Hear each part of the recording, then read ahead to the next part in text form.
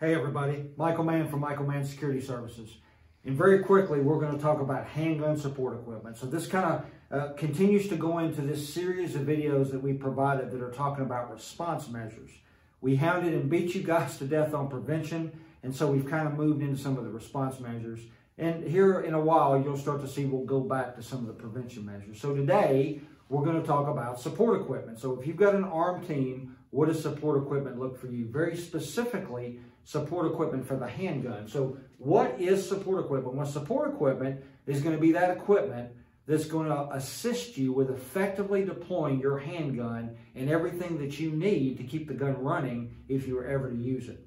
So we're going to talk about a belt. We're going to talk about a holster, a magazine pouch, and magazines. This sounds silly to talk about. I've been a student of Colonel Jeff Cooper's modern technique of the pistol for 32 years now. That started in the Marine Corps in the mid to late 1980s, and I'm still a student and practitioner, and it surprises me just how much lack of knowledge that's out there on exactly what you should have when you buy a pistol. So it's like somebody buys a Maserati and they go and they try to buy General Tires for it. It just doesn't make any sense. So let's talk about it real quick. So a belt, basic belts for your handgun, so or for your support equipment. So look, I get it. You bought a pistol. It was $500. You had to get magazines. You had to buy ammunition. Before you know it, you're down $750, and the wife or mom is mad about it. I completely understand. But understand, to be able to deploy that effectively, we're going to have a decent belt. And so that means going to Walmart or JCPenney or even Belk is not going to work. So when we talk about a belt, it doesn't have to be leather like this belt or like this belt, but it needs to be sturdy enough to actually support the equipment that's on it. Your holster, your magazine pouch, and of course the weight of the gun and the full magazine or magazines that are in your magazine pouch. So this is a belt, and I don't sell equipment, but this is a belt from Blade Tech. It's leather. It's got Kydex inside of it. It's very, very sturdy. It's going to support the equipment. This is a little bit, and that's an expensive belt, or it can be. This is a belt that's a little bit less expensive, Hanks belts. You get these for like $50, $55. They're all leather. They're made for concealed carry, so a little bit less expensive, but they are excellent belts, and they're going to support your holster, and they're going to support your magazine pouch and the weight of the equipment that's in it. So it doesn't have to be leather. There are some nylon belts out there like Black Hawk and some other companies that make some sturdy riggers belts that you can put your support equipment on, but I really like leather belts. Again, you don't need to spend you don't need to go to Thunder Ranch's website and get a Melt Sparks belt that's going to run you 120 bucks. You can spend $55 on something like this, and it's going to be sturdy and it's going to work. Also, make sure the width of the belt is going to work for the width of your holster and the width of that magazine pouch. All right. So belts, again, anywhere from 50 to 70 bucks and up for a decent belt. Stay away from JCPenney, stay away from Belk, Walmart. Get something that's going to work for your equipment. Second is the holster. I'm a Kydex guy. 20 plus years ago, Blade Tech was the first Kydex distributor I remember to come out and mass produce holsters. I still have gear from 20 plus years ago from Blade Tech. It's good stuff. There are dozens now, or at least a dozen Kydex distributors out there that are making holsters and magazine pouches. So it can be Kydex or leather. Your leather holsters are going to be a little bit more expensive. So I don't care if it's Kydex or leather, but I would tell you to stay away from nylon holsters specifically. All right. So sturdy, again, made of Kydex or plastic and leather. That's what I like.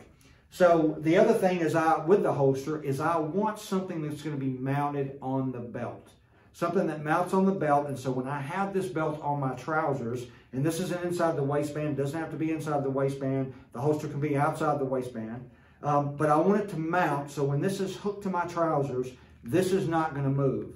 It's important that the holster does not move, so as I present the pistol, this doesn't move around and it doesn't affect the grip. So if I've got to get the pistol out for whatever reason, I need this to be stable, mounted to the belt.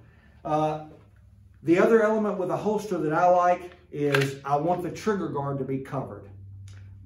In my 32 years of experience as both a student, as a teacher, and a practitioner, two places where we have negligent discharges. One's out in the vehicle away from the range when we're putting our stuff up, and outside of in the car or around the car it's going to be when folks are going back inside the holster. So I want the trigger guard to cover the holster, or I want the holster to cover the trigger guard of the pistol itself, okay?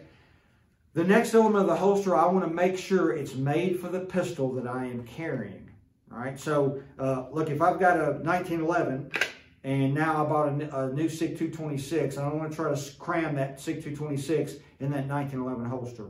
Make sure that the holster that you're carrying or deploying is made for the pistol that you're going to carry on that day. So again, make sure it's made for that pistol. Something else I like about holsters, I don't want the holster to collapse, okay? So collapsing means like a nylon holster, this is going to close up. So when I go back in, when I go back into the holster and I go to reholster that pistol, I don't want to have to take my support hand or my non-dominant hand and try to cross over and try to open that holster up. I want this to be open and molded for the gun, so it always goes right back inside the holster. So those are some things about the holster to think about. Doesn't have to be a specific brand, but I would suggest leather or Kydex. Our next element is going to be the magazine pouch, very similar to the holsters. I like Kydex and I like leather magazine pouches. I'm not telling you to stay away from nylon magazine pouches. There are some nylon magazine pouches that have plastic inserts and work. I like Kydex and I like leather better. I want it to be belt mounted so it doesn't move around. So when I go to get the magazines out of the magazine pouch, I want to make sure that that stays stable on the belt and does not interfere with the reload. Okay? I want it to be made for the magazines that I'm carrying. And I like open top mag pouches, very specifically for concealed carry. So it's easier for me to get to the mags and to index my magazine. And indexing magazine is just the way we manipulate the magazine when we're loading or unloading the pistol. And that's for another time, folks. So I like it to be belt mounted. I like it to be made for the magazines obviously that I'm carrying. I want it to be sturdy. I want the mag pouch to be sturdy. And again, I like Kydex leather.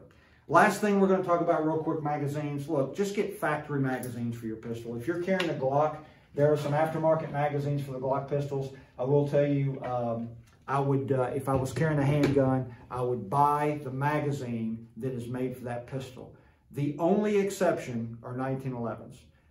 In my 32 years of experience in this system, and I'm a 1911 guy, the aftermarket magazines for 1911s are better than the factory mags. I like Wilson Combat. I like Trip Industries. They're a little bit more expensive, but they work better. So factory mags, except for 1911s. With 1911s, there's some aftermarket stuff that you're going to probably like better, and it's going to work better. Hey, we hope if you ever had questions about support equipment, I hope I answered the questions. You can contact us at ScottM, SCOTTM, at michaelmannsecurityservices.com. Or you can get us on our Facebook page at Facebook at Safe with Mann. And remember, it's about prevention, not response.